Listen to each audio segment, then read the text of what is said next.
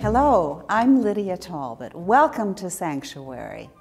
The First United Methodist Church Chicago Temple is the oldest church in Chicago.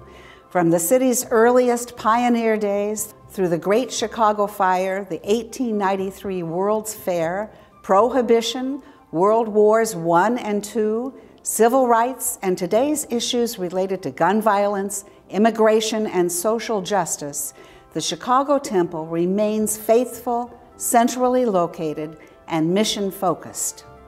Join us as we tell a story of steadfast faith and enduring passion for service in our city that will challenge what you think about your politics and your faith on the next Sanctuary. Watch Sanctuary every Sunday in December at noon on ABC 7.2 Live Well Network, Chicago.